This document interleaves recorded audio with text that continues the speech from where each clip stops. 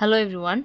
Today I'm going to show you how to set up a TailGrids project the offline method. So to do that, you'll need a pro account. You can register by going to the pricing page and registering here. After that, go to accounts and download.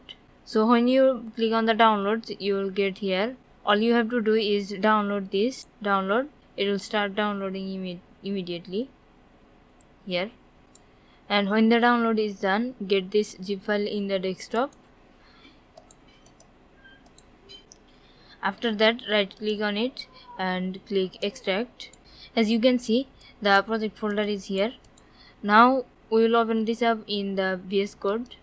After that, we will install the dependencies. To open it up in VS Code, we have to say code dot, then it will be opened in VS Code. So when we are in VS Code, we will open up the VS Code native terminal with control and backtick.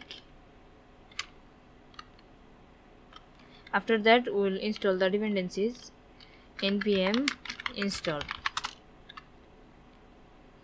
It will take a few seconds. So the installation is done. Now what we have to do is create a index.html file in the root, index.html, and after that we have to include the CSS file from the assets folder, link assets CSS and Tailwind CSS. This is our compiled CSS file. After that, all we have to do is copy the components code from TailGrids website and build the project. So let's go to components, all components. After that, let's click on this blog.